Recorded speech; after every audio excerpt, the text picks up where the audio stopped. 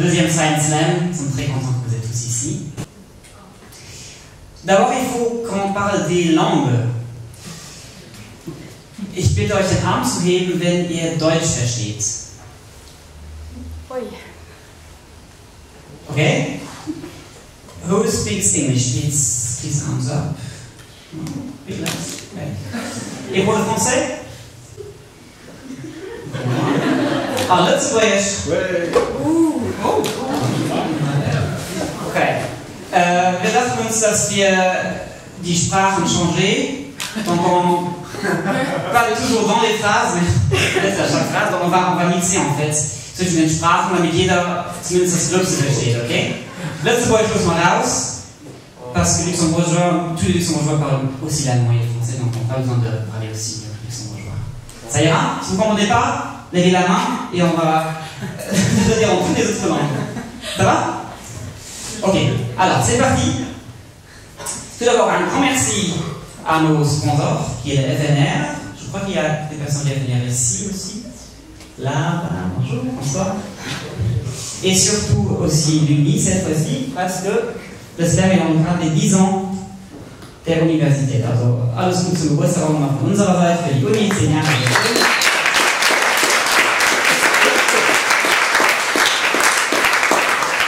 Sehr auch Frau Schlüter da. Jetzt macht es nicht ganz klein. Schön, dass Sie da sind. Genau. Dann, bevor wir jetzt anfangen mit dem eigentlichen Slam, wird erst Christophe Tréfoy, le président de LuxDoc, donc qui est l'organisateur de la soirée, va dire quelques mots, juste un petit peu de mots sur LuxDoc. Ok, Christophe, tu peux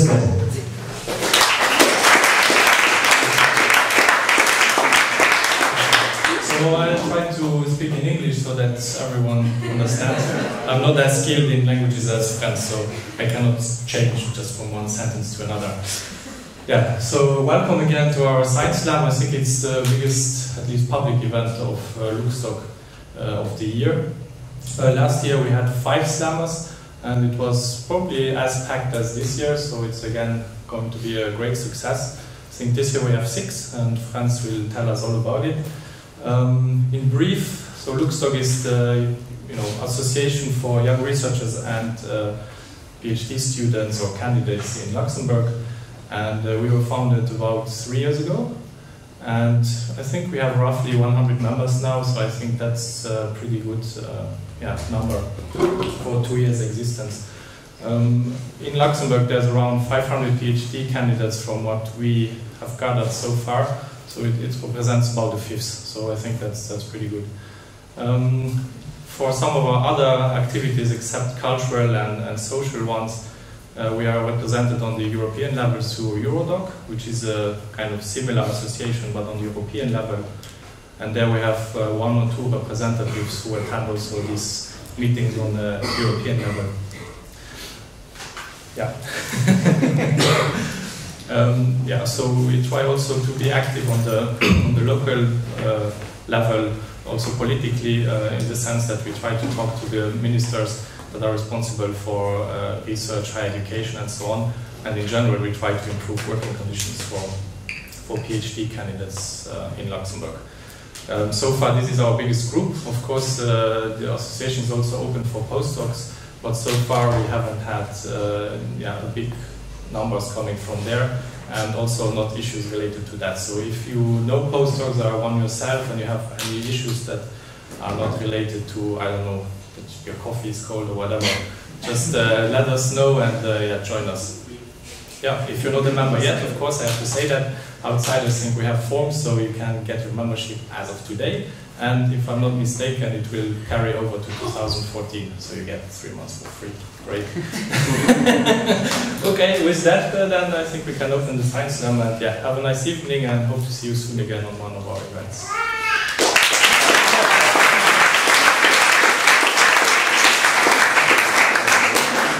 So also welcome from my part. Maybe one thing we forgot is to introduce ourselves. Oh. That's Franz. Oh, yeah. François. Franz.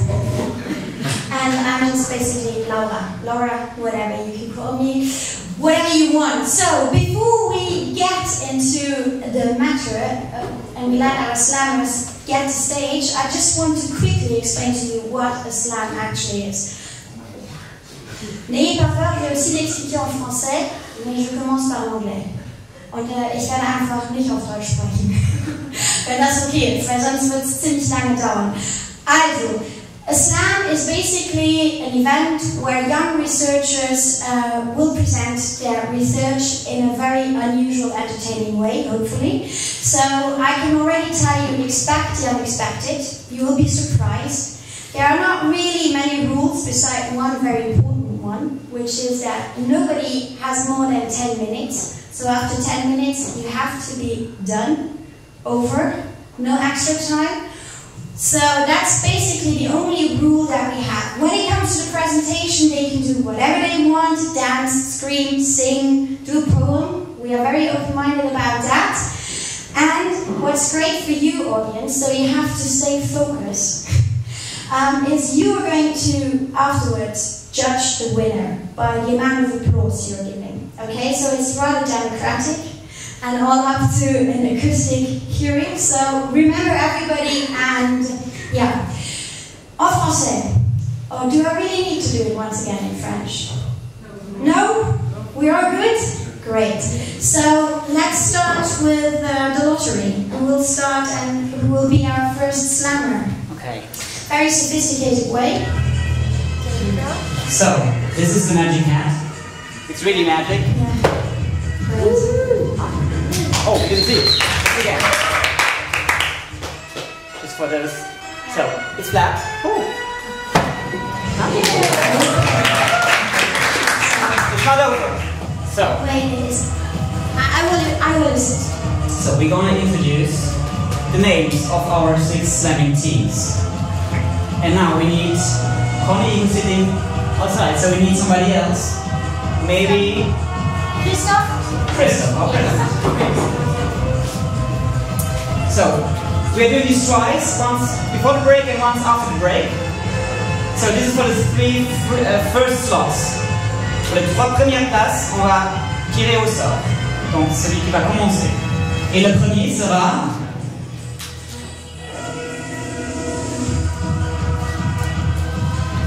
Adriano. Adriano!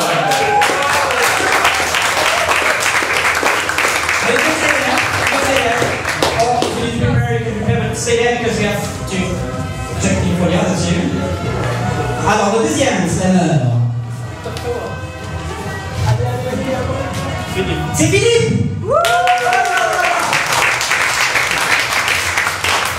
Et puis la troisième avant le break. The last one for the break, before the break is... Oh my god, it's Matteo!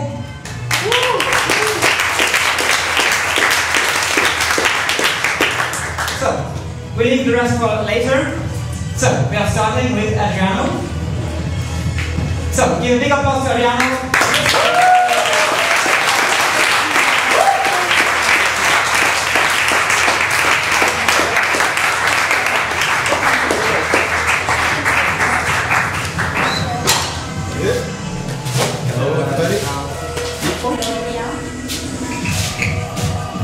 So before Adriano gets started, I will quickly introduce Adriano to you. So born and raised in Brazil. 10 minutes, my friend. 10 minutes. Born and raised in Brazil. Bachelor in biology, later PhD in bioinformatics. Now in Luxembourg, working in a project. He's currently working in bioinformatics, right? And the title of your presentation is going to be Text Mining for Biology, the Chaos of Biological Words in a Carnival Context. And I can see that you plan some dancing. Kind of. Kind of. Yeah. Okay, so, yes. Are you ready? Kind of, let's see. That's okay, nothing's moving here, nothing's spoiled. I think it's random, kind of. Do you want a microphone? Yeah. Blue marks more time? It's on 0, right? Are you sure? Yeah. Okay. We Need this? microphone? So please don't start the time now, because I just got to know what the slam is right now, like 5 minutes ago. And I really prepared this presentation now in the car. I just finished it with Laura in the lift. So please 10 minutes. Okay, you give the sign when you start? Yeah, it's now? okay. Alright. Alright, it's a very good pleasure to be here, my first really social event in Luxembourg with a big audience like you guys. And it's going to be a pleasure. It has a lot to do with carnival and networks and genes and all these stuff, you know. I would like to know how many people here is expert in Alzheimer's disease.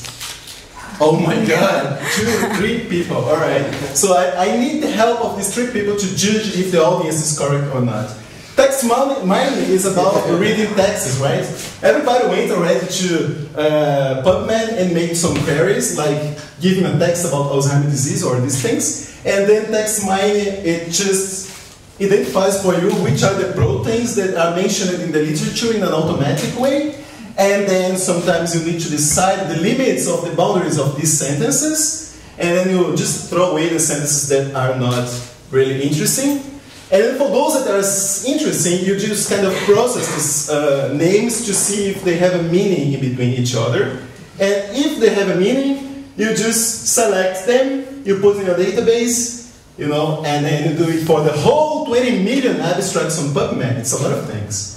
And then at the end, you have the chance to create this type of graphs that will give the kind of association between the different words in the sentences, right? And then you can discover hidden association in the text for this node to that other node, right? It's very easy, right? Now, what I need is a tool that makes these things work. For instance, you have this Pescador tool, that's a Brazilian tool. It's called Platform for Exploration of Significant Concepts Associated to Accuracies and Relationships. So you make a query on PubMed, you put your list of identifiers here, the software works, and find those sentences that are really meaningful for people that's expert in text mining. And then you have to validate which are the nodes correct to each other, and then build a kind of a network related to a gene that you are interested in to study, like alpha beta, that's a central gene in Alzheimer's disease. So then you have this network, and now you have to sit with the experts and validate this network. That's what you are going to do tonight, you know, in 92 slides. Alright, the tool is used in the whole world, in some cities, in Brazil, in Europe, in India, China, US, everywhere, people is using this tool. Berlin, Belo Horizonte, that's the city I studied. Recife is here. Well, Curitiba is the cities I worked before. And I will prove to you that it's easier to build a network of genes for Alzheimer's disease for non-experts in comparison to a scientist to dance a Brazilian dance with a mini umbrella in hands. So please, the 3 guys that are experts into text mining, in Alzheimer's disease, correct with the audience is going to say if it's correct or not. How many time I have? 7 minutes. Okay, 20 slides now. This is the first association that I know that it's correct, and it has a support of that sentence in the top, right?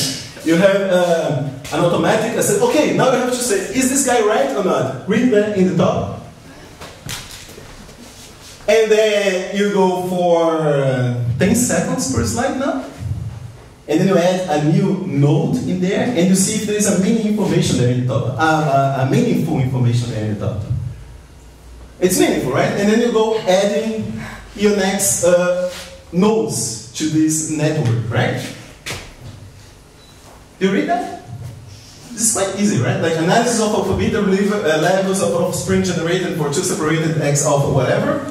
Do something with X11 alpha whatever in there, and then you go adding to the graphs. This you don't need to do. You need to be an expert on reading and read only that sentence and see if that sentence is going to be present or not on that node. And then you connect all that knowledge from these 20 million abstracts on PubMed to a central node that you have here, that's the alpha beta, right? So, and then you go doing this. Please read the text. Read the text. It's quite a lot of time, you know, like the software takes only 0.1 second per sentence to evaluate if the knowledge there is or not representative of something. It's very easy. Just look there and you say, alright, so I have the celadine here, the results establish a role of celadine and alpha beta at some point, and you just add the things into the node. Column 1 is also there. and Calmon encodes an essential component for prevalence uncharacterized cerebral channel that controls alpha beta levels and the oxidative stress initiated by chronic pre-oxidant alpha beta exposure. I mean, PRX is connected to alpha beta as well. And then you can do this for the whole sentences that the software is going to give to you. For any topic, you don't need to be an expert in the topic, and the software is just going to add the nodes, and the nodes. You just read these small sentences here and say, okay, this guy is connected to this. And then you just plot them in the graph. Right? And then this is everything what's about the first part of the presentation. You read the abstracts, and the abstracts interacts with the main alpha beta protein, like overexpression of base by lentivirus markedly reduced alpha beta production in primary neurons derived from Swedish mutant APP transgenic mice. And then you go reading, you don't really need to be an expert in Alzheimer's disease to make a network of genes, you know, that are related to each other. And then you can publish this network in databases like Reactome or KEGG, if you know, like the Minoru Kanehisa guy there, that will let you to use his software to model this kind of you know, of knowledge. And then at the end, you have a very interesting result to put on your paper or so. You know, I don't know, if you need like to put a flower there or something, you can just include these proteins in a way that they will look like more or less in the network. And you just connect, of course, here in the example that I'm showing to you, you just connect like this beautiful squares in yellow to that main node there in the middle, right? And then you have got like at the end of reading 30 sentences only, and not 20 million abstracts. You have got like a beautiful umbrella-shaped network of genes related to Alzheimer's disease, reading only 30 sentences in the whole 20 million abstracts of PubMed. So that's what the software is about. Do you think that this is a difficult thing for someone that's not expert in Alzheimer's disease to do? Is it difficult? No, it's not. You just need to read one sentence and say, okay, these two guys are related to each other because the software told me that it is. And then at the end, just add these nodes to my network. And this is a beautiful, validated, published, train-made gene networks that you just made between Trier and Ash in my 1 hour and 45 minutes of travel to go and another 45 minutes to come back home. Alright, this was very easy. Now I'm going to show you something that's not really easy. I don't know how many time I have. 2.5. Huh? 2.5. 2.5. I need half an hour, half a minute.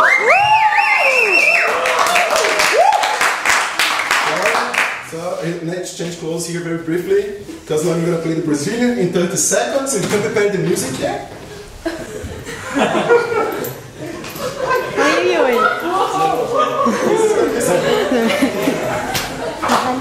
Please. Oh my god, oh my god. How many? 2. 2. Yeah, please play the music. This is something like the network you just built right now, right? And this is a mood call umbrella. I have my music. Please give me another 10 seconds. Good. No, to the very end, to the very beginning, the very beginning. Louder? Louder, please. Yeah. This is very good. This is something that the scientists do.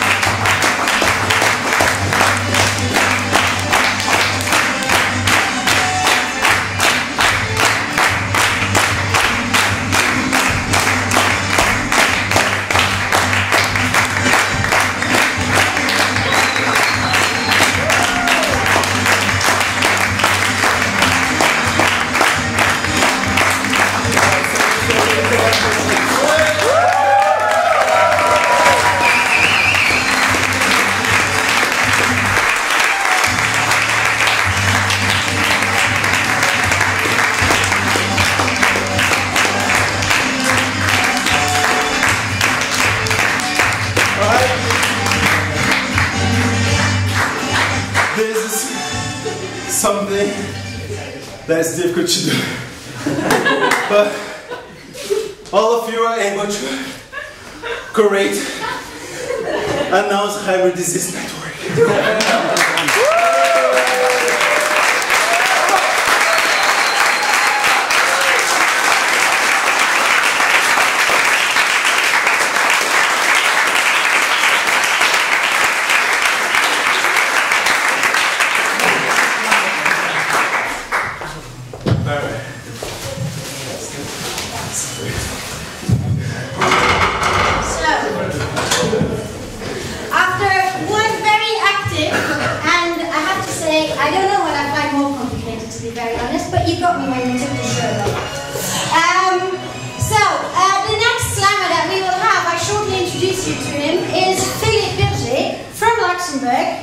He will start his PhD next year, beginning of the year, and it's fine. Make an entrance. And his current research field is malaria, and the title of his slam will be "Parasites Are Only Human." So we let Philip get. Is that a table? Yes, that is a table. You just have to open it. It's like IKEA. Yes.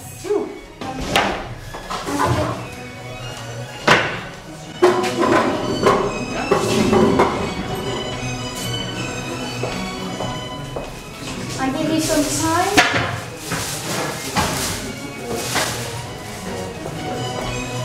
I mean, one thing you can say about Philip is he dressed up for the occasion, huh? Okay? Good. Yeah? Settled?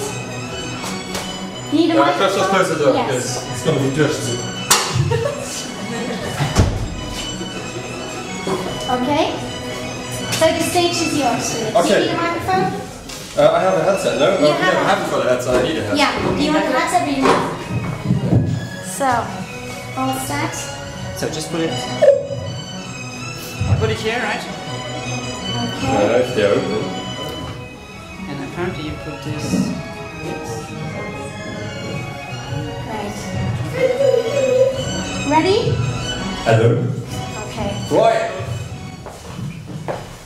Great.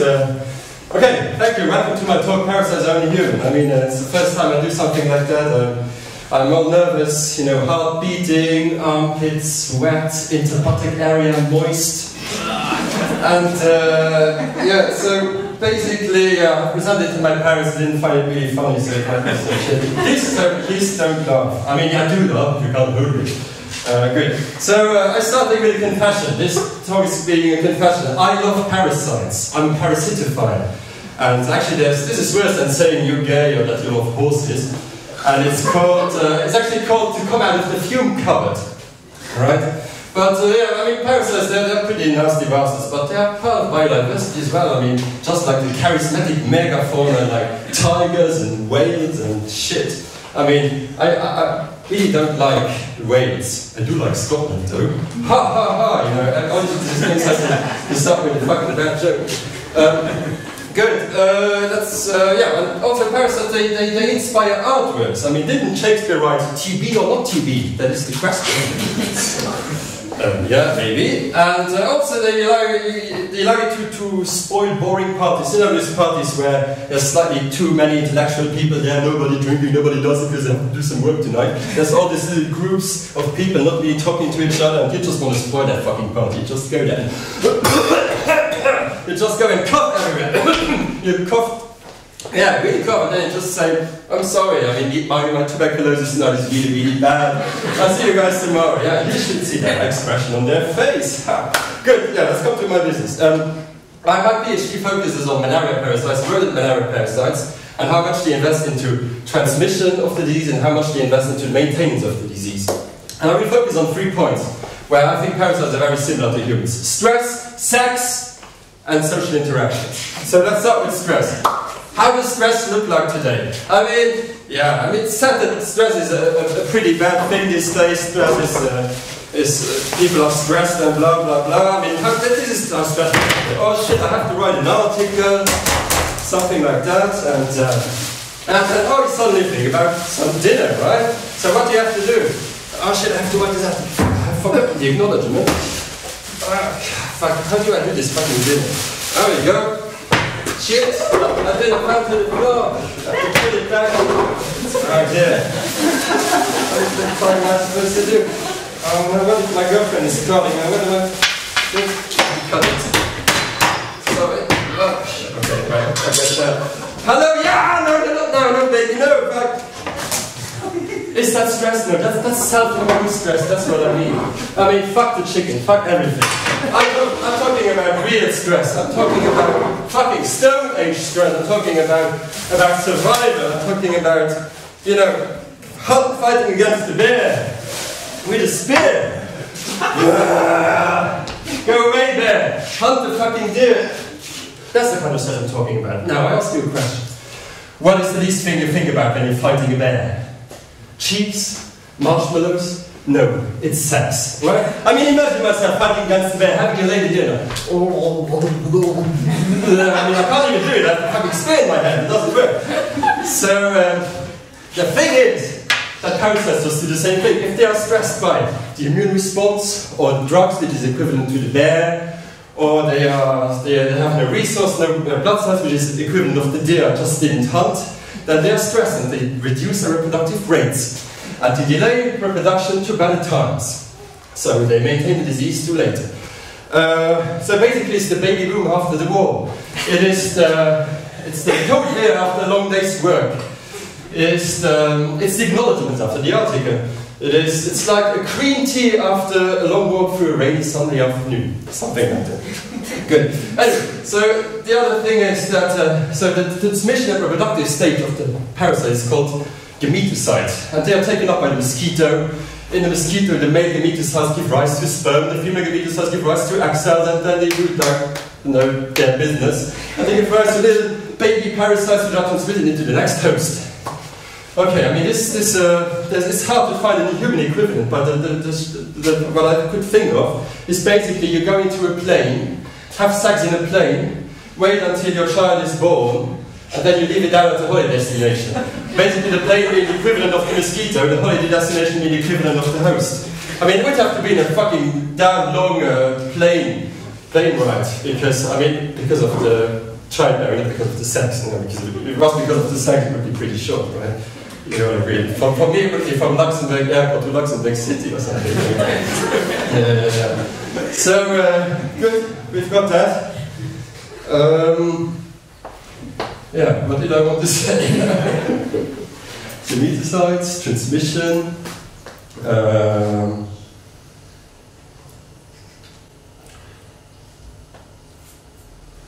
Yeah, we did that. Okay, wait.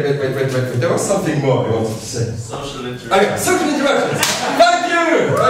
So social interactions. We had sex, we had stress. There's going to be some more sex. Don't worry. Social interactions. Yeah, parasites are rarely alone in a host. There's so basically, if there's several mosquitoes biting one host, each one brings in a new parasite and so on. And there's a little bunch of parasites inside a host.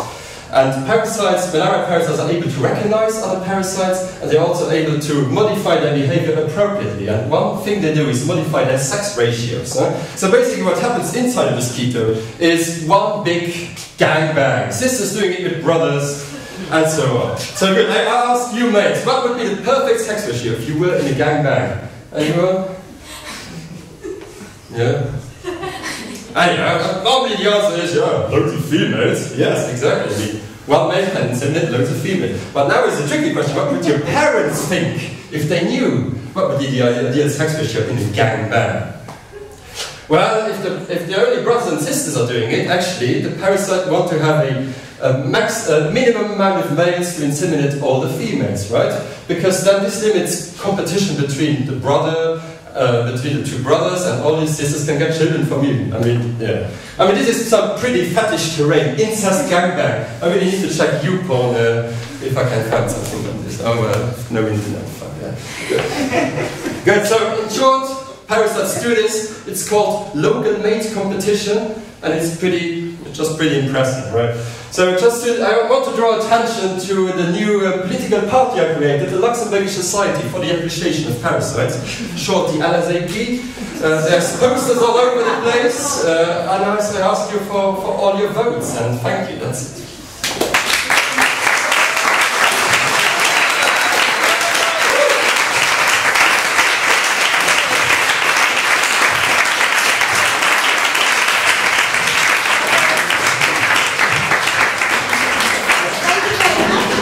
Can you hear me? Yeah. So first we have raw food and even a political message. But thank you very much. So next one is going to be Matteo Polettini from Italy. You will need a guitar, right? Yeah. So I just give you a quick insight into Matteo. He's researching on theoretical thermodynamics. Yes. You're not your PhD? A postdoc. A postdoc, so let's say we have our postdoc too. He hasn't participated in a science slam before, and the title of your slam is going to be Breaking Symmetries, and I understand that there's going to be some music. There's a guitar, but there's no music. The guitar is coming, don't worry, we haven't forgotten it. But yeah. Phil, your laptop. Oh, yeah. There we go. Sorry. Just disinfect the table. This is not going to be as fun as the one before. No, it's, you know. It's, the other You just have disclaimer is that I'm not a musician, so I cannot play the guitar actually. So. I wasn't able to tune it because I forgot my tuner, so I hope you can tune it. No, it's fine. It should be tuned, so in some way. It will be tuned. Okay.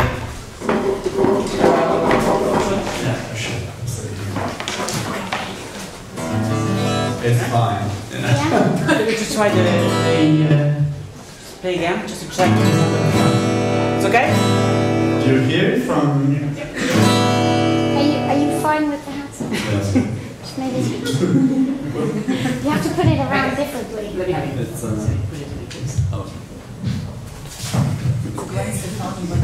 Yeah, exactly. Okay. The pop element. Okay, so Matteo, the stage is yours. And how many switch? Yeah, the switch. You will do it for me. Yeah. Okay. Okay. So I'm a physicist, and I'm going to talk about symmetries, which is an important topic in physics. But actually, I'm not going to talk about physics. I'm going to talk about music. And I'm no musician, no guitarist, so this is going to be interesting. Why symmetries and why music? Let's go to the first slide. Well, actually, the way I will attack this problem is there it is. Okay, I want to see the magic numbers of music. Okay, and we all know that 12 is one of the magic numbers of music, and I guess many of you will know why. How many do you know why 12 notes? We have 12 notes in a Western tradition. Everybody know? Well, the explanation is this one. And the basic, actually, it's not just a Western thing. It's even in Chinese music, in Indian music, and in Arab music, they have 24 notes, which is twice 12. So we're going to go into the physics of this problem. The thing is, suppose you have a string and you play it. Now you want to have a new string that has a different sound. How are you going to tune this new string with the first string that you have? So one has to realize that when you play a string, actually it's not just playing one sound, one pitch, it's playing infinite sounds all together. You can only hear the most important one, but actually the string is vibrating. You can see the modes of vibration there in many different ways, and in each one of these modes gives a new sound. You only hear the most important one, the great arch, but there's more sound inside this tune, this vibrating string, and you can isolate the higher sounds by putting your finger delicately on the guitar. So, sorry. You hear this? This is the first harmonic. I am cutting away the black one, and now I'm hearing the green one, okay? But basically this is the same sound as before, so I haven't found a new sound. Oh, here's another one. This is the second harmonic, which is the the red one, and this is really a new sound. So I have a string, it has its own sound, plus it makes another important sound, and I can always hit the string exactly the same point to find the new sound. So I have a new sound, I can tune the new string to this new sound. And then I can repeat the procedure again, no?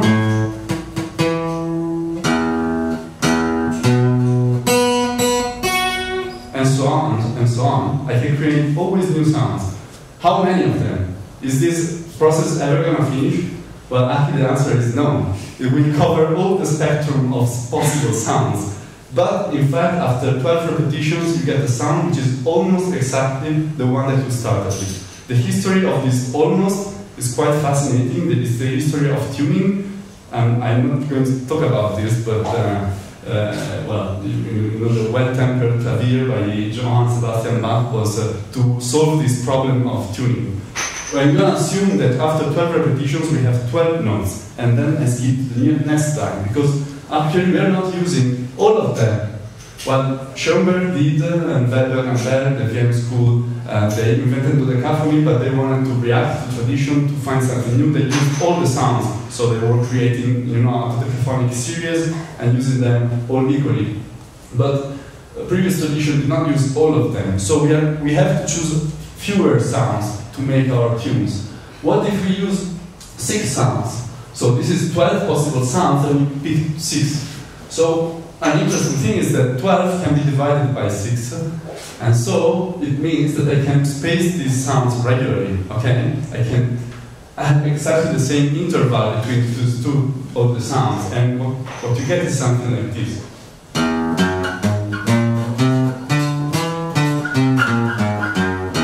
It's called the hexatonal scale. It's the one that has been used by Debussy also to react to tradition, but it's not actually the scale that has been used in traditional music.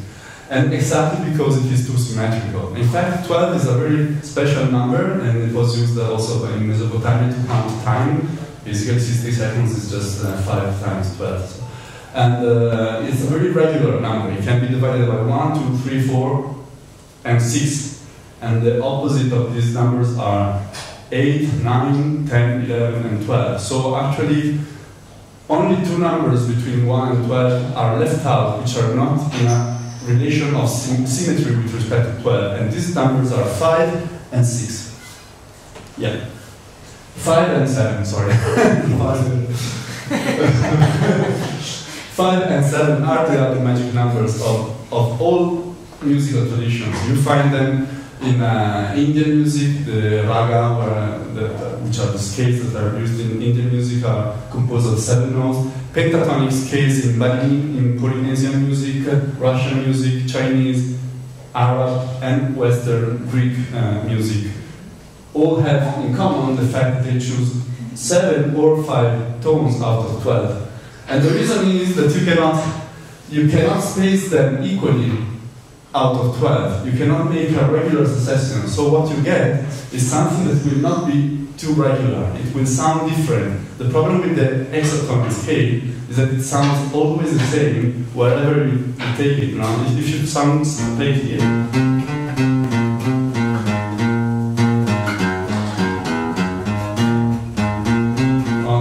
Boring very soon, because you don't have a reference frame.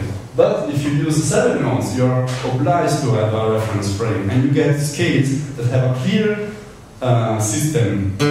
For example, this is the minor scale.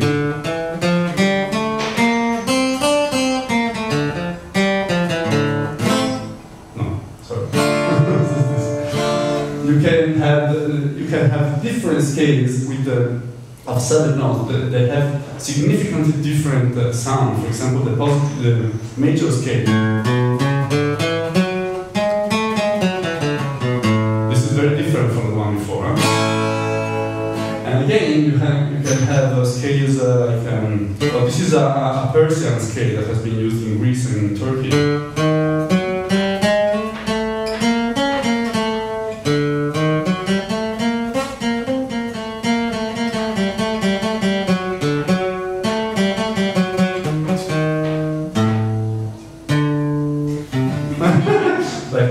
Okay, this is a Persian tune that you will recognize. It's been used in pulp fiction, of course. So that's why we use 7 and 5. Now let's go to completely different numbers, but this time I'm not talking about music, I'm talking about poetry, and actually Italian poetry, but I guess one could make the analog in any language. 11 versus 8. The first 3 lines are the incipit of La Divina Commedia, the Divine Comedy by Dante Alighieri. Nel mezzo del cammino di nostra vita vi ritrovai per una selva oscura che la retta via era smarrita. So these verses have exactly 11 syllables, okay? And there I wrote the number of where the accent falls.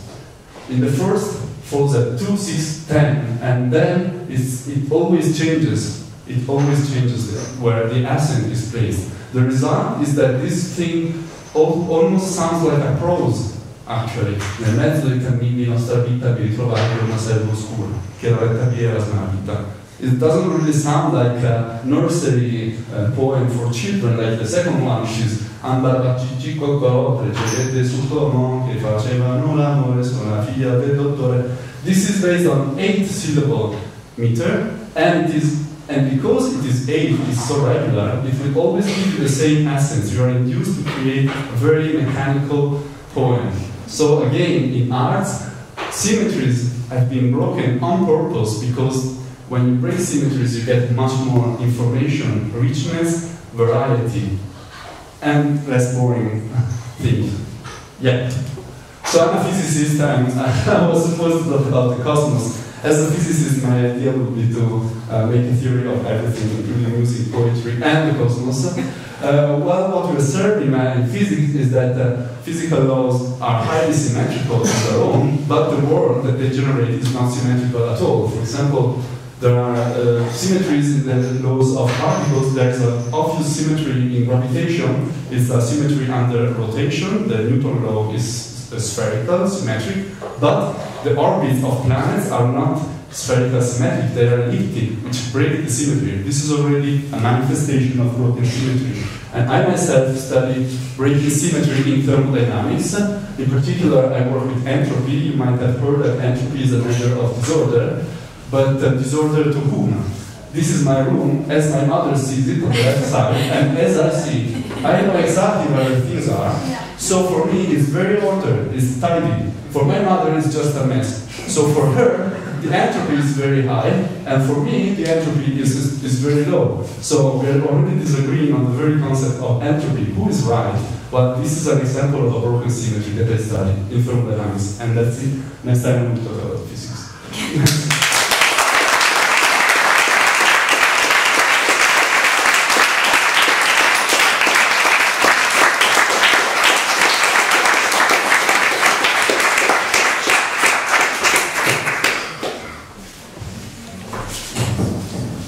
Once again, thank you, Matteo. Now, we had our first 3 slammers. So you've been quite waiting now for some substantial part of the evening, which is drinks and food. So we will have a break for about 20 minutes. And I know I'm going to be very nagging now, but there are a couple of rules. It's just concerning the site we're in. You might have noticed that there is a new floor in the entrance hall of the casino. So we kindly ask you to not walk on that new floor. Ne marchez pas sur le nouveau carrelage. So that's just really something you have to take care. I know it's a bit, but please, it's not our casino. Well, it's not yet our casino. So maybe take a little bit care. And specifically for the red wine drinkers, not a good idea to take a red wine to that new floor, okay? And for the smokers among you, I know we are just a few, but there are some of us. You can go just outside and smoke, okay? So, donc pour les fumeurs, c'est dehors, d'accord? So 20 minutes, and then we will be back with the 3 last slammers and with a little surprise. Oh yeah, maybe before you head off, you should know where the food and the drinks are. You remember when you got in, not on your right, but on your left. Okay, so they are waiting for you. Enjoy and see you in 20 minutes. Thank you very much.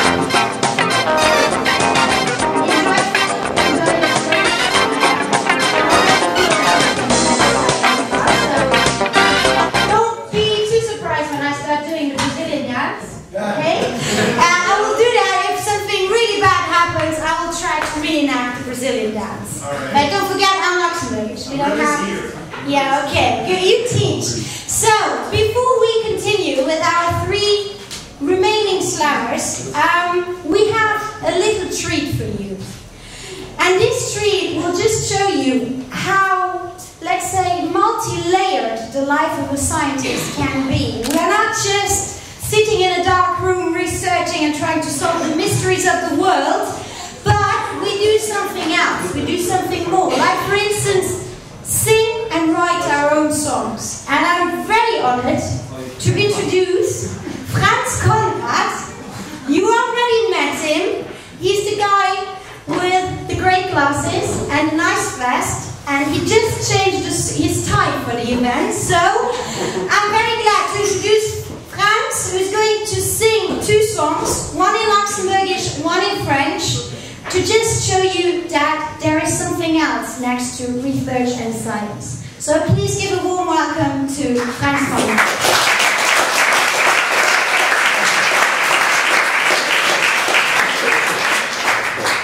So it is working? Can you hear me? Yeah. Laura, you put this very, very nicely. You're welcome. So as she said, we all have some different personalities, and science is not all. And I guess all of us have something else, be it artistic or whatever, sports or whatever. Does that mean? It's okay? It's meant to be so?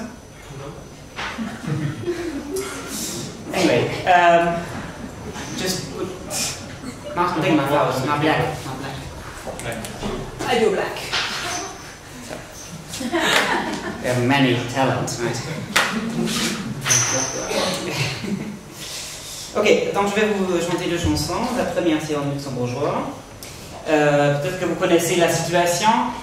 Many scientists come from abroad, they leave partners somewhere else in the world, and maybe they have to take the train to get back to them, or when they leave, they take the train. And that's the name of the first song. It's called Klam niet aan den Zug, which means don't go on that train. Ne monte pas ce train. So it's a love song, or the leaving song. Right.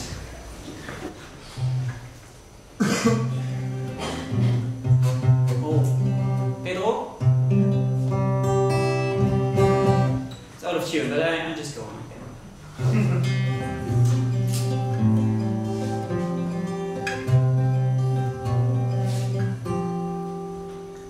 Stehst du, gehst du, willst du, ich kann gern an dir macht. Wer muss bleiben, heiß ich, beschränke sie, wie gerne Dinge Schmerz.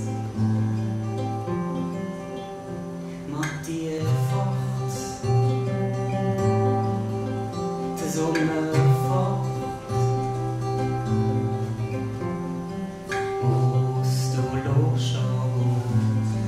Weil noch nicht, dass du gehst, schwest, auch du willst nicht fort.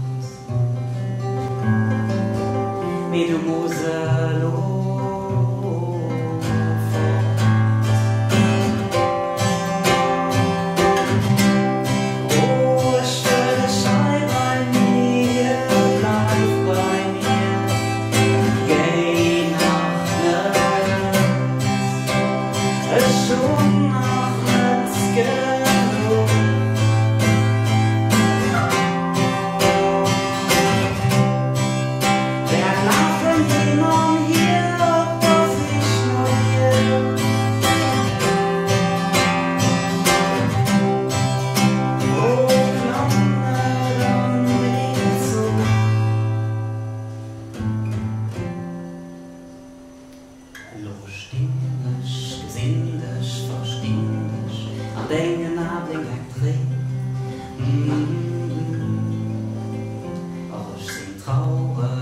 furchtbar traurig, du warst so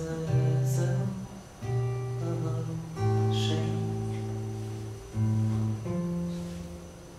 Mais dans l'autre side,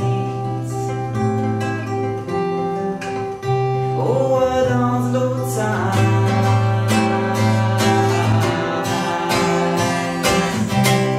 oh, ich stelle Schei bei mir, live bei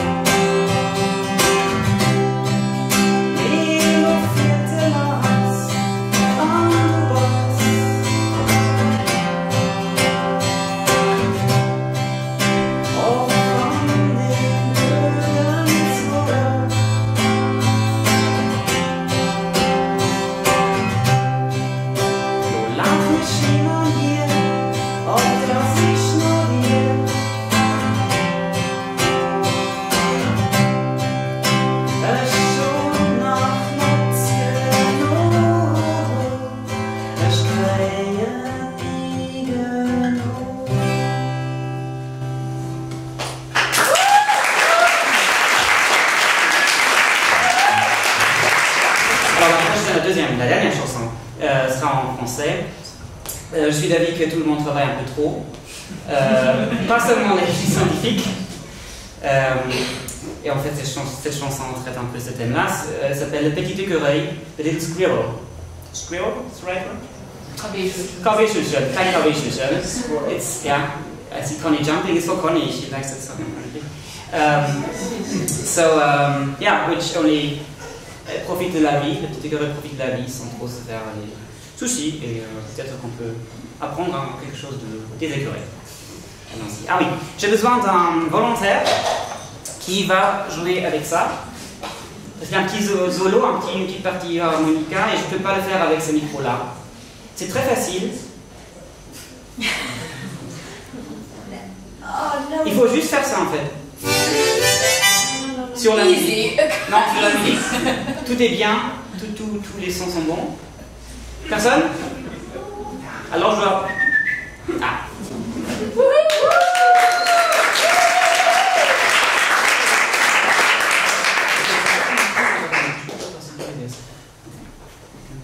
So, thank you, Fabian. By the way, Fabian plays the trumpet very, very well. He plays the brass band trumpet, so it's good to have him here. Okay, so I give you a signal and then you start, and if I say stop, you stop. Okay?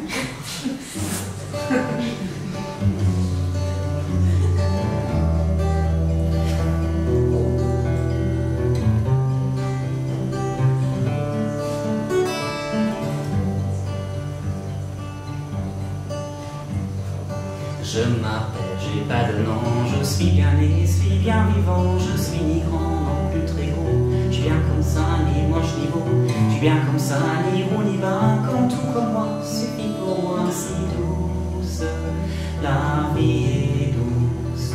J'ai pas grand chose à vous dire, préfère m'exprimer par les rires, le jaune qui chatouille le vert, les couleurs sont plus que les vers, la vie m'apporte des chansons plus mélodieuses que les chants, la vie chante des chansons.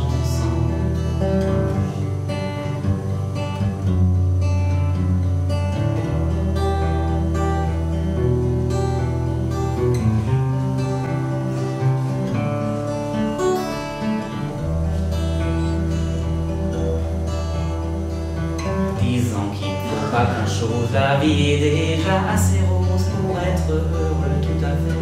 C'est pour cela qu'on est fait, on est en meurt entre les deux. La vie est belle et même s'il pleut les gouttes du ciel, miraculeux. De toute façon, on change rien, la terre elle tournera, les beautés restent, les beautés meurent. Je vis si long que pour mon cœur, et surtout à chaque fin du jour, je me réjouis très bien de voir le soleil se coucher dans le ciel, les couleurs jouer avec les lumières et les sons, et puis de déguster une noix avant de me coucher.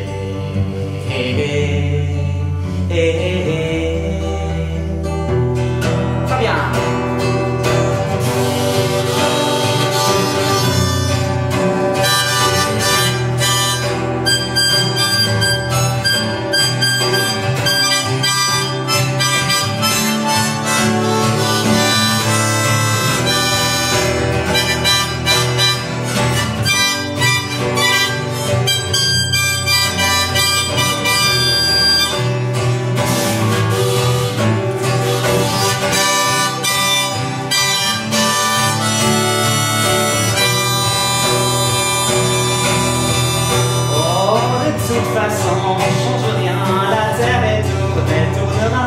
Les beautés restent, les beautés meurent.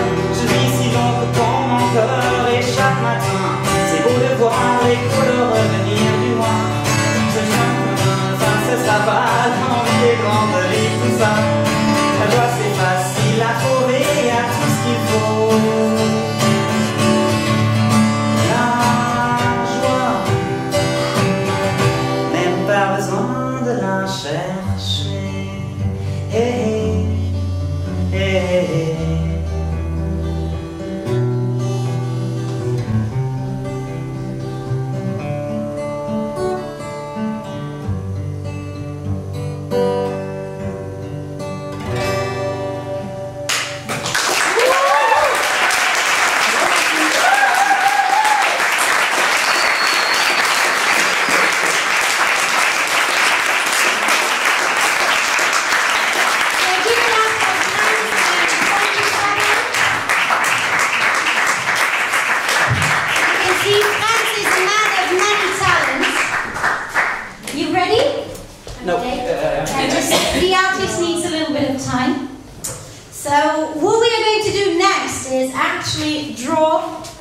who's going to be the first slammer of the second part, then the second one, then the third one.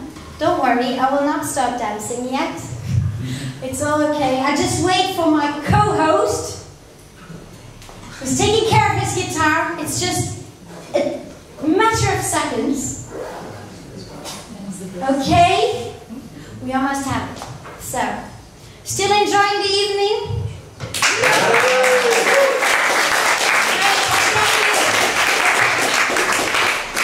So, let's get, okay. Just with personality, I need to wear this to be the moderator. Do it from the beginning.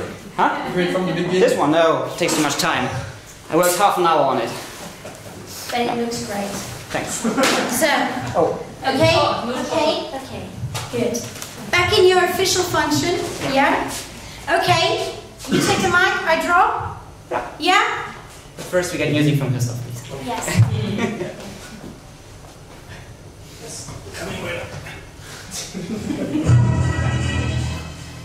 Okay, so, the next spots. 3 are left. Who will be first after the break? Okay.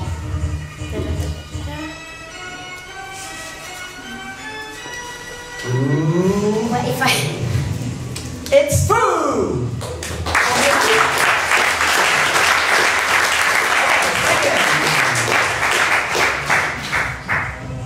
It's Caroline!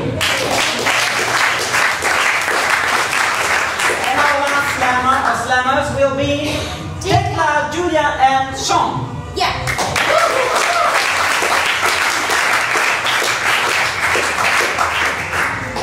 Okay, so food. Get yourself ready.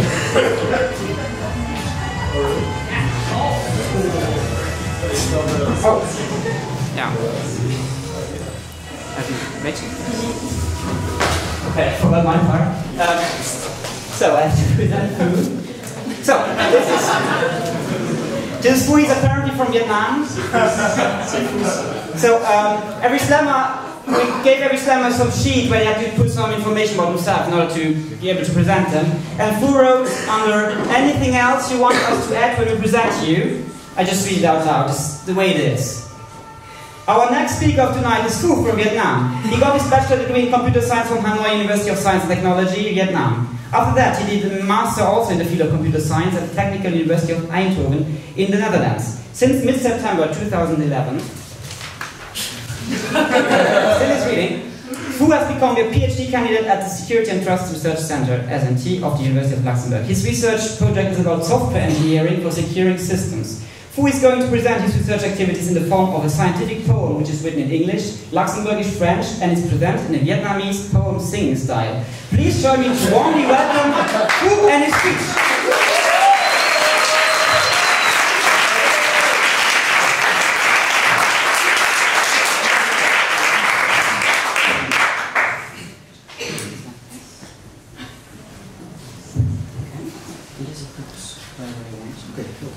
Hello? Everyone hear me? Yeah. Okay, cool.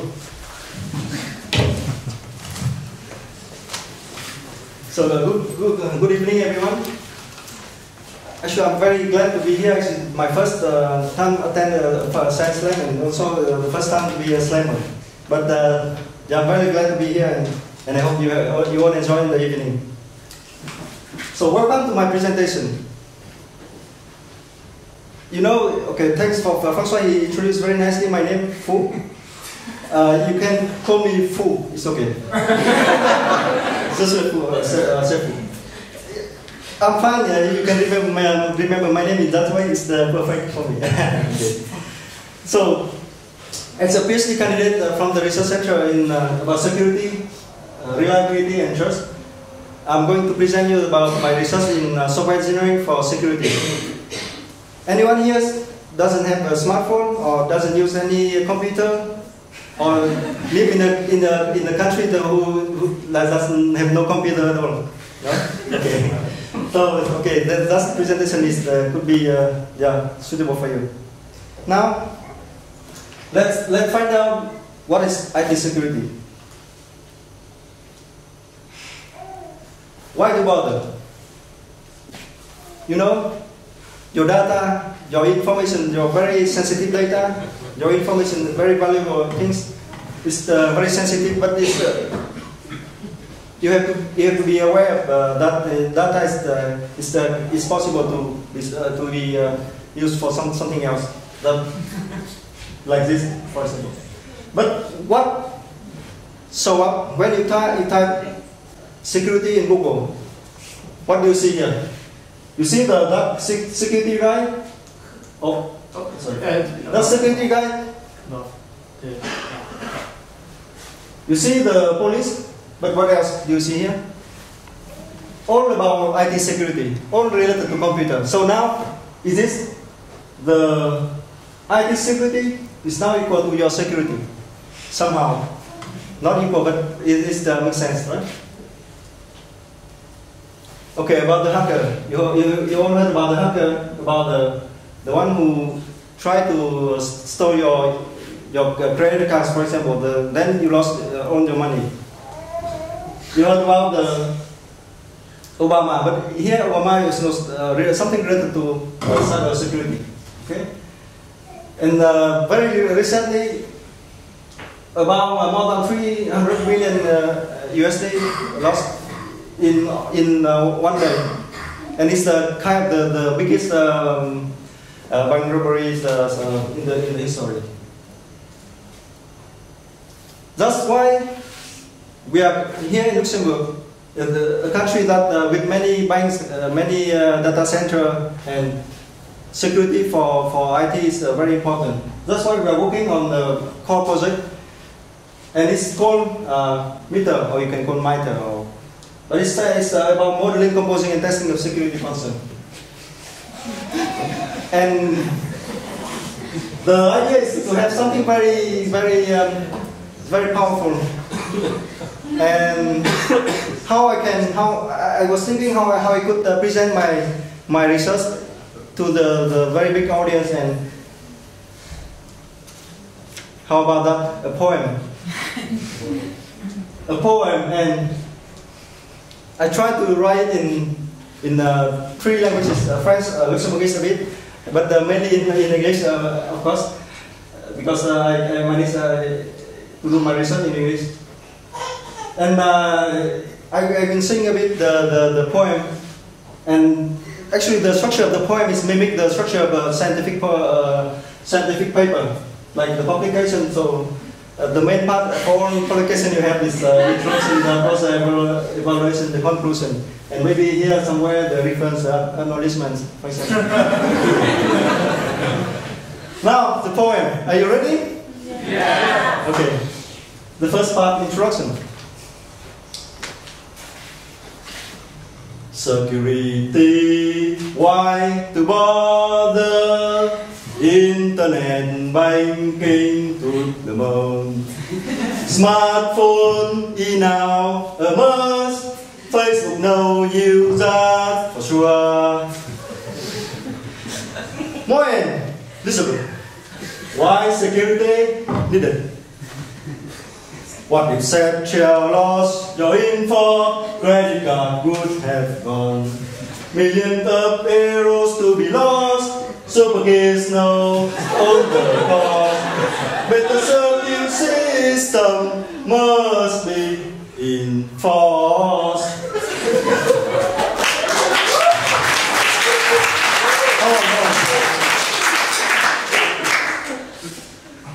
Why? Not yet just secure?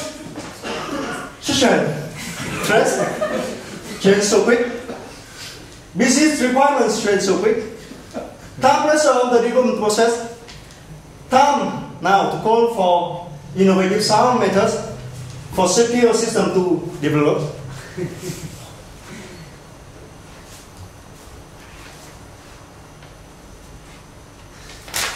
How about the MBS method? Modeling the security concern for the good by the hand of the security experts in a way that they must have understood. On the other hand, the business logic taken care by the business modeler. These to be auto-composed together. Secure system just one click further. Model checking and testing to be leveraged on the security concern can be simulated to make sure the secure system accomplishes follows security concern and whistleblowing. What's so good? He also for the code. The language that computerized the most secure code as generated at no cost from the secure model that we got.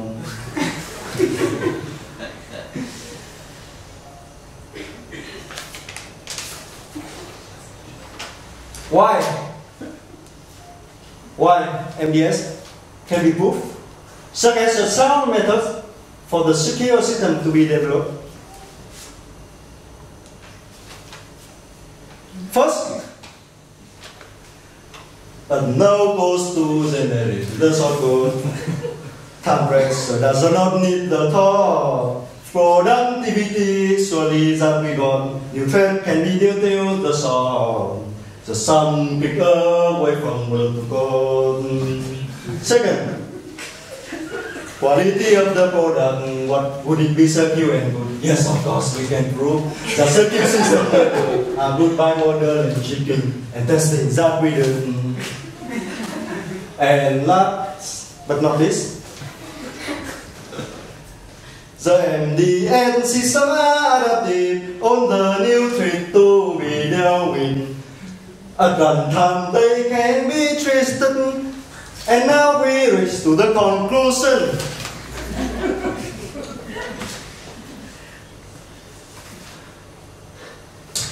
In the more digital world that we live, the more secure system we all need. MDS awards what are written for the secure system to be fit.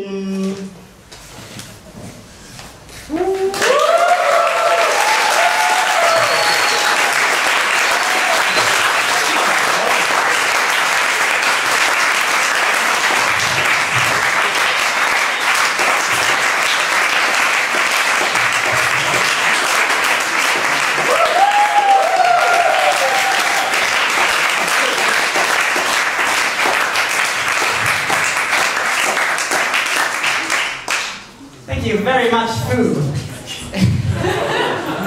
C'était fou. C'était Foo. What is your name actually pronounced? Yeah, actually it should be pronounced like Fu. But I'm fine, Fu. Come on. Foo, I do my linguistics in pronunciation. My PhD in linguistics in pronunciation. Still, I hear no difference. So I guess your ears are somehow smarter. I don't know. Okay, we come to the second last, or to the fifth slammer, which is Caroline. Caroline.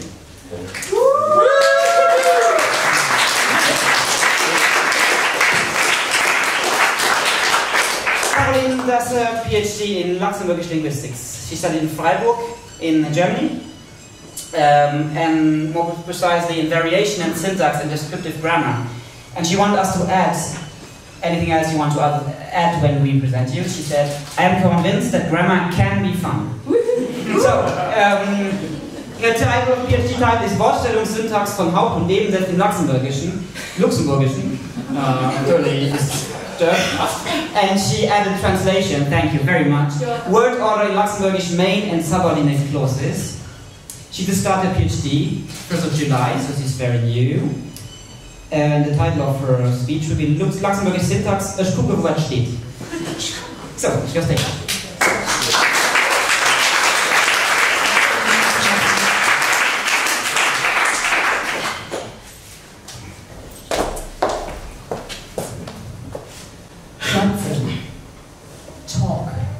Schwatzen aus der Muttersprache.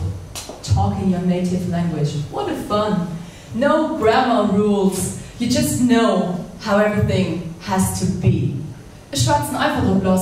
Einfach, angeschlossen an Norm, stellen nicht über Norm, wie der Satz funktioniert. Wie war? Wenn man bei Grammar könnt, aua! Also bei den meisten Leuten, das geht wirklich nicht immer gut.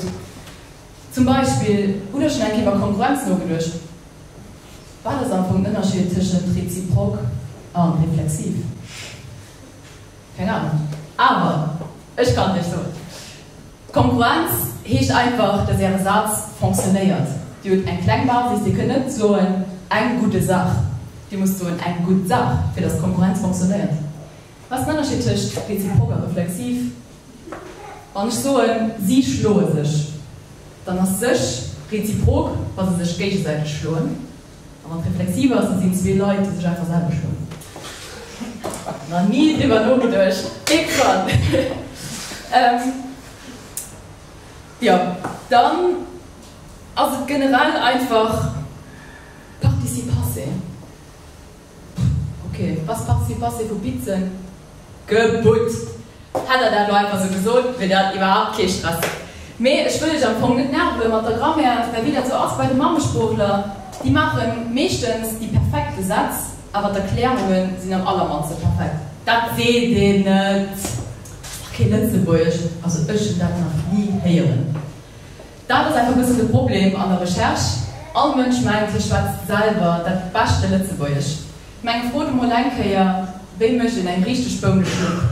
Du kriegst ja lauter verschiedene Rezepte, und keiner akzeptiert die anderen, und alle Menschen meinen, dass sein Eigen das Beste ist. Also ein bisschen funktioniert doch an der Linguistik. An der Linguistik ist einfach das Handwerksgeschirr ein bisschen schwierig. Das heißt, wir schwätzen über Spruch, wir so über Spruch kann, aber wie machen wir das? Mit der Spruch. Das heißt, wir holen etwas, etwas selber zu erklären. Weil das kleine Sachen, die klein sind, super, etwas gelernt, nein. Da gibt es eigentlich ja einen englischen Linguist, also Psycholinguist, an den hat gesagt, bees will never dance a bee dance about bee dance psychology. Aber machen wir holen Spruch, wir erklären Spruch, was sprachliche Phänomene, an dem wir Spruch benutzen. Aber wir müssen das zu meinem Thema Luxemburgisch Syntax. Ich gucke, wo was steht. I look where what stands. So it's word order variation in Luxembourgish. So this is what it's all about. Das ist, wo das alles drin. Ihr seht am Kontrastiven lässt sich erkennen, wo die Wortstellungsvariation aufhängt. Und ich kann nicht so ein, sie halten uns den Ball nicht ab. Und da bin ich mal gedacht, schön low für alle, ich hoffe, ihr alle dabei. I hope you all brought your pen, because I have a little test for you, just to test your grammar skills. And let's see how far everyone gets. I don't let you pen if you have none. No, just kidding, I'm gonna sing a song. About Luxembourgish syntax. It's a song by Die Ärzte, and if you know it, then you're lucky. So, I'm not a musician, I just have my tea bag filled with pepper. I hope you can hear it, okay?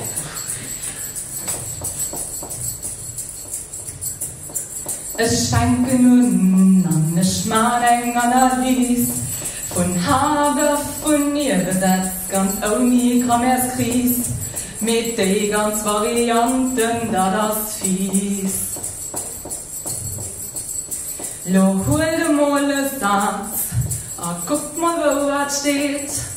Sujet, Objet, Verben, dat as worum es geht. Wie misst du Subjunktiv an, hältst du Genitiv? Weil ich war sicher rausgefunden, als rein Detektiv. Ich gucke, wo was steht. Wo was steht, was steht. Das ist nicht evident, wo was steht. Ich weiß selber nicht, was las ich gesehen mal alles und dann mach ich Mechanismen, weil du also selbst drin. Verschiedene Kasusmuster auf Vielfaltbesetzung. Lohn nicht Millionen Satz, gucke was wo steht. Ein Lützeburgisch Grammaire, das ist was wir noch brauchen.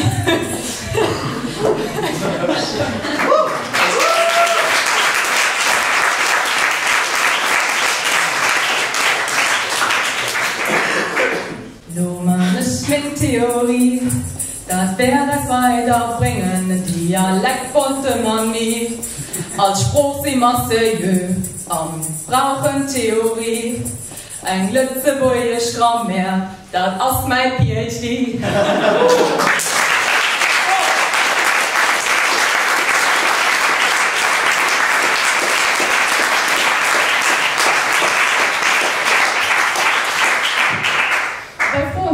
Muster auf jeden Fall Besatzung. Schaut doch mal Frau Caroline.de mal Gummialo. 24.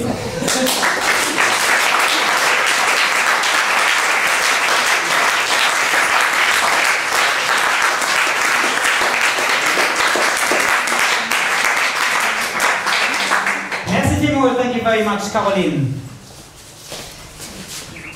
So, that will be our last slam, Mars.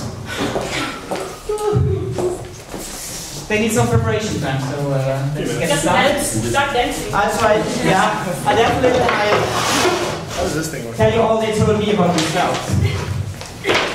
So, don't be, teach me a bit, okay. So it's Julia, Tekla and Sean. Hello? Hello? Does it work? Hello, yeah? Yeah? Can you hear me? Julia is from Trier in Germany, Tekla is from Lüneburg in Germany, and Sean is from Silver Spring, MD-USA. Let's say somewhere. Not Germany. No. Not Germany. So my mistakes. They wrote me all what they have been doing, but I just read biotechnology, and systems biology. All the rest I didn't understand. So let's just say biotechnology. The research fields are metabolic repair, enzymology, metabolomics, inflammation, and again metabolomics, inflammation. I think they will tell us what that is. They are all from the LCSB, the LuxDoc Center for Systems Biomedicine. I think it's in Belval, right? Yes. First Belval. Julia is in her second year, Tekla in her fourth, and Sean just started. They represented English. Sorry, that's a bit just fact, but. And their title is The Story of My Life as a PhD Student, 4 years in 10 minutes. So, shall I, that's all they told me.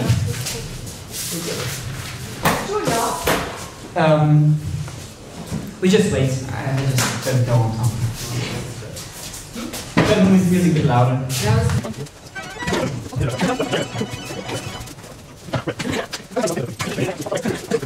I would like to tell you a story about Julia, a young student who wanted to change the world.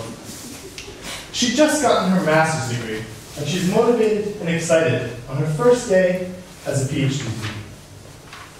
She has a new work contract in the lab of the prestigious scientist, the Right Honorable Dr. Med.Ing. Professor Tekla, BVMS, Diploma Math, PhD Esquire, to work on research in the cause of brain cancer.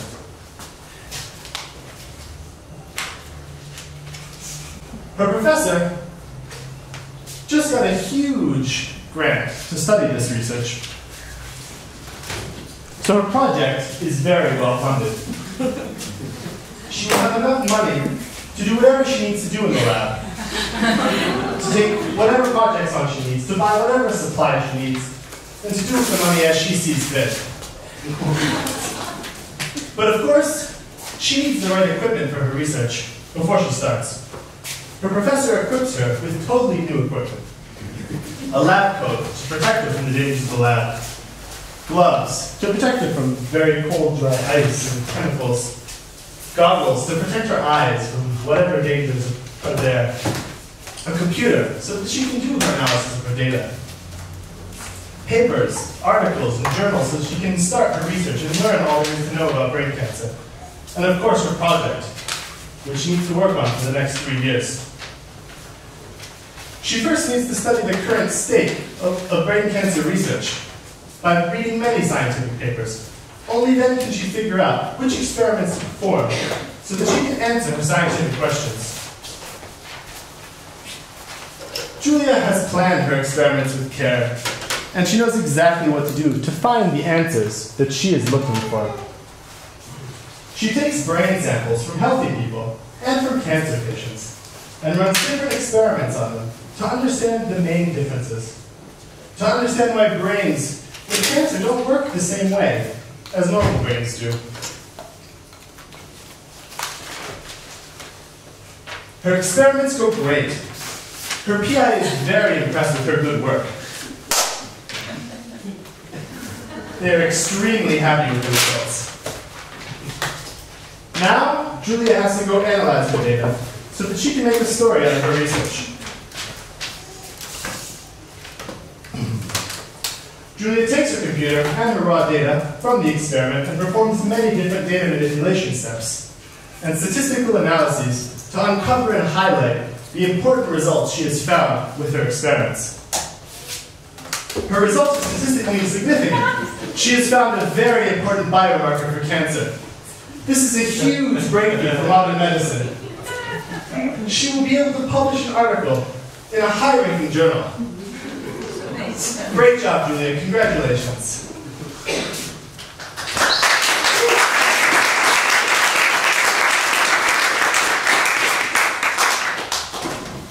Julia's excellent work and amazing new finding make her the pride of the lab.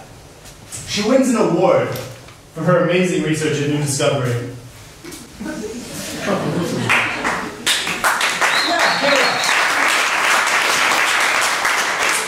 has worked hard, learned a lot, and completed her PhD. Now it's time to celebrate. Break up the champagne. Congratulations, Dr. Julia.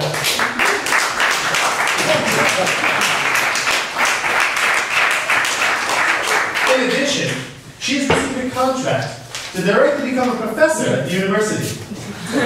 She is now an expert on brain cancer, and she will have a long and prosperous scientific career with much success. Great job.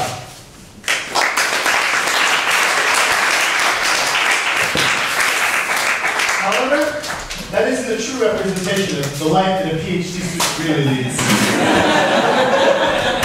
Let's rewind the clock back to the beginning of Julia's journey and see how the reality of a researcher really is.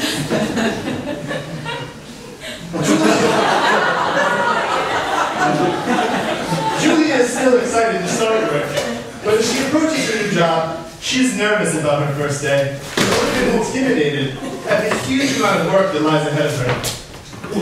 She's also very afraid of meeting her PI, the Right Honorable Dr. Mending Professor Tekla BV MS Diploma Math PhD Esquire, a very famous brain cancer scientist with a huge anonymous lab.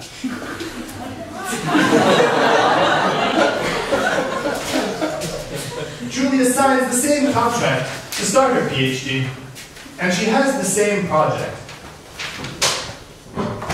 However, her project is not so well funded. Not nearly as well funded as the project in her previous life was. And in addition, she has to share her money with the other projects and people in the lab. She gets the equipment left over from the last PhD student, who mysteriously disappeared in her 5th year as a PhD after a late-night experiment involving mutated mice. Right from the beginning, she is feeling overwhelmed. Her professor has very high expectations of her, and there is a whole lot of work to do. Her project is not so clear, and she has to work on many different projects simultaneously. There is a lot for Julia to do. In the beginning, it is very hard for her to do it. There's not a whole lot of time for Julia to plan her experiments as well as she would like, as her PI keeps pressuring her with deadlines, other projects, as well as more grant applications to fund her experiments. There are many problems that occur with her experiments. There's construction going on in the other building shape the lab, disrupting and messing up her samples. There are multiple sources of contamination that occur from unknown parts of the lab. She has to repeat her experiments multiple times in order to get any sort of results that she can use. And even though, with all this pressure, all of these problems, She has to use the results she gets to analyze and see what comes out. Julia needs help analyzing her data. It's a whole lot of work. She has to learn R from scratch. She spends weeks with a textbook. Her computer is slow and full of viruses, as the last week assistant spent most of her time watching American Idol. She turns to her colleagues and her boss for help, as well as having many late-night data analysis sessions, fueled by coffee and chocolate. Coffee and chocolate. So that she can finish her analysis before her deadline.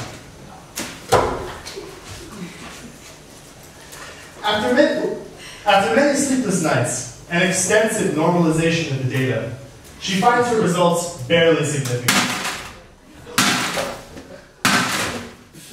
However, her old computer is not working as well as she is.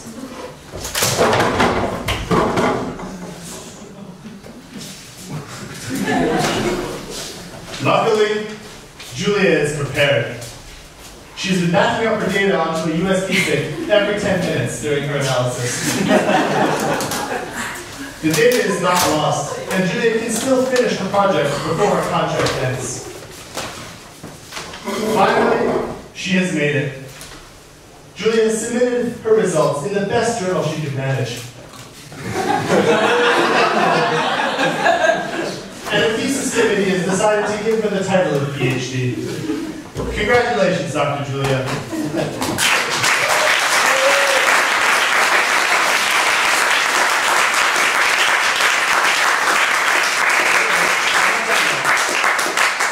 Now it's time for her to get some well-deserved vacation.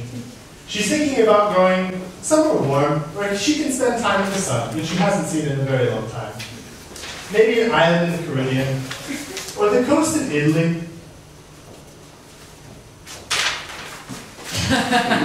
But that isn't going to happen anytime soon. The revisions have just come back from the paper she submitted. More experiments are needed before she can publish her results. Julia makes the necessary preparations for her next set of experiments.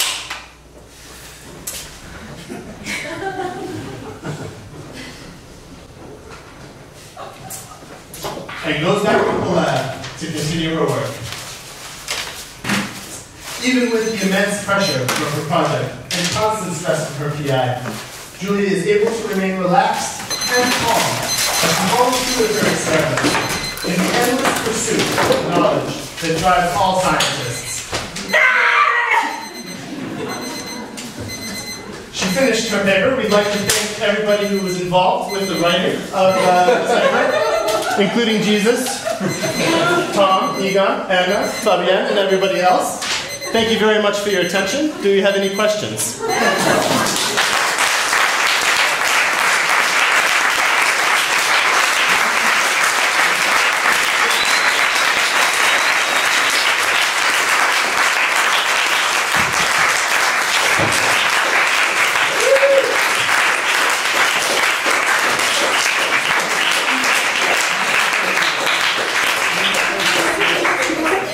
We prepared a lot, but we used it all.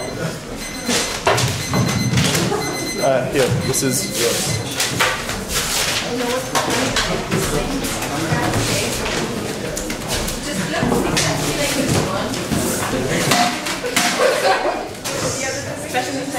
Okay. Thanks a lot for the chaos and so on.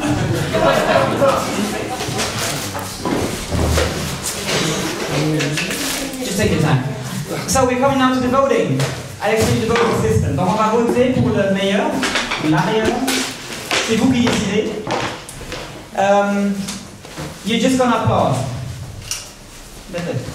Okay? So the one who gets the most applause, or yeah, I say applause.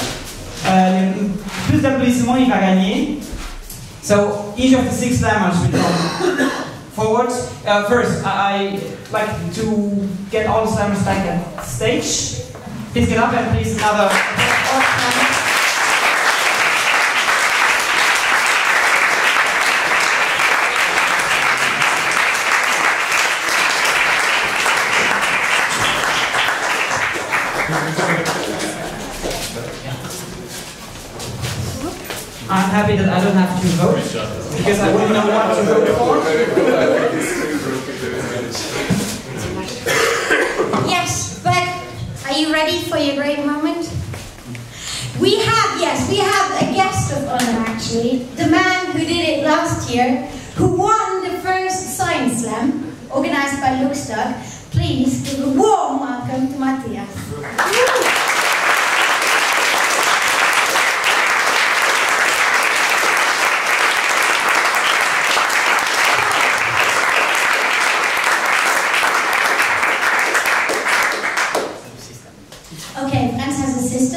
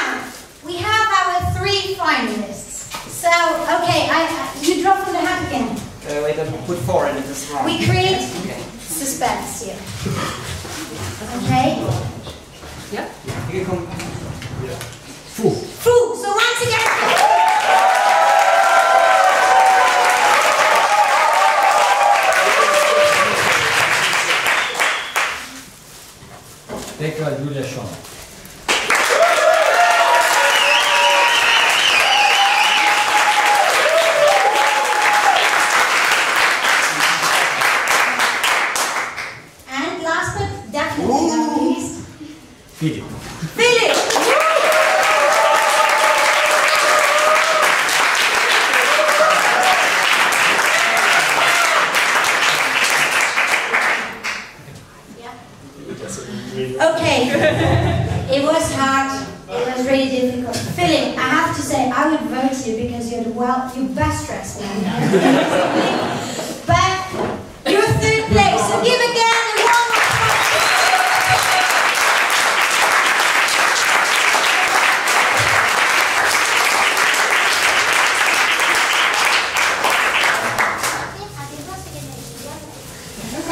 Okay, sorry, we had an organizing problem. Philip, thank you very much for participating.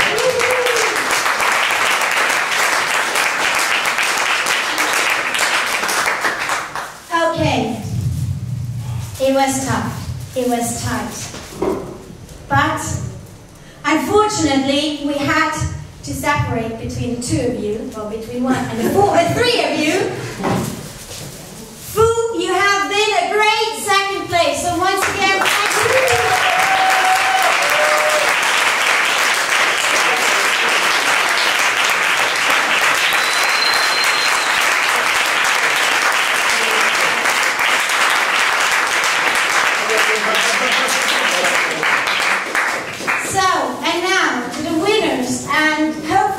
The great successes of Matthias, Tekla, Julia, and Sean, and it's all due to the guy that stood up. Yeah.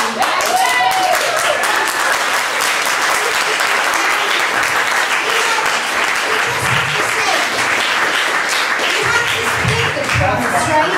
But thank you very much, it was really great. And yes, thank you for all of our slammers.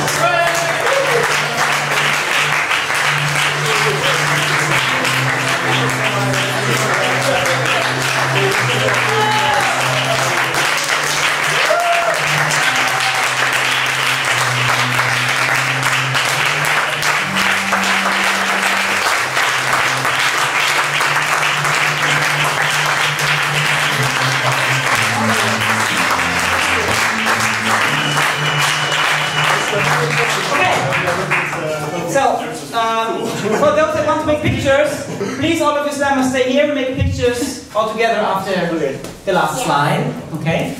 And now we're coming to the last slide. Alors encore quelques remerciements. Voilà. Alors tout d'abord le casino pour la salle. Merci beaucoup pour la deuxième fois. Un grand merci.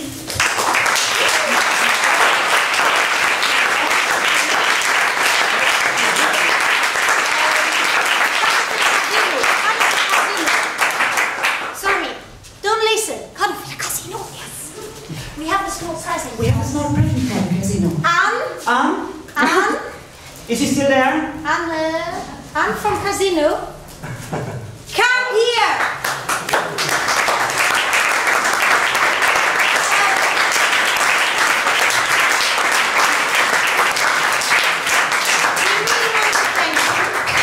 Your brain? Yeah. Okay, I have to do it again. We're very grateful that we can always work with you, and this year we have something little just for you. This one's for you. Just for you. This one's for cousin.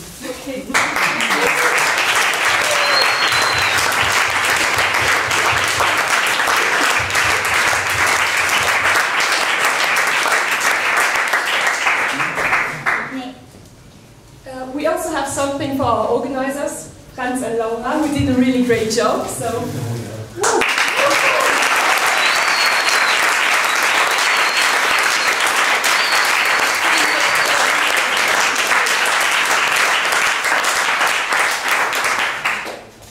Okay, and a special thank you to Athenaea, to the university, of course, and once again, happy birthday to Hudi.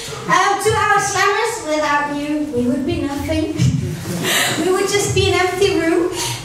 Of course, to you spectators, thank you for coming. Thank you for always believing that this is going to be a great event. Thank you, Franz, for hosting. Yes, Rudy. Okay, now give the microphone back to Franz. No, just for the last point, the technical team was great help. Especially Pedro. There. He just jumped in and did everything so well. So,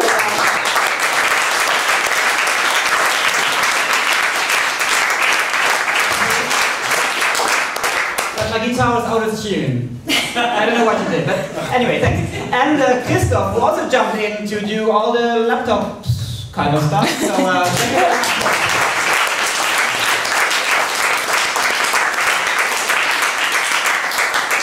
and last thanks goes to the camera team from the university. We have 4 cameras here today, so we will have a great video. Really nice. Thank you.